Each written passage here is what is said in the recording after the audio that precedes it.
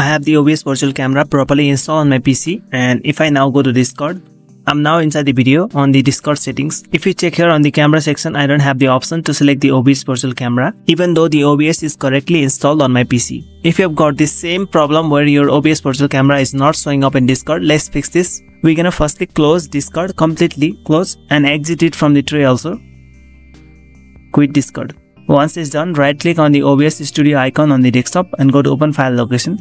We're gonna go to OBS Studio folder and go inside the data folder.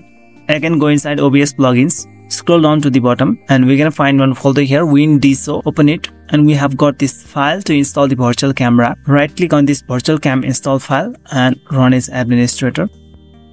Now the virtual camera has been automatically installed. We can press any key to continue and it will exit. Once it's done, minimize this and we're gonna launch Discord once again. Once Discord is successfully launched, go to settings, reach to voice and video settings.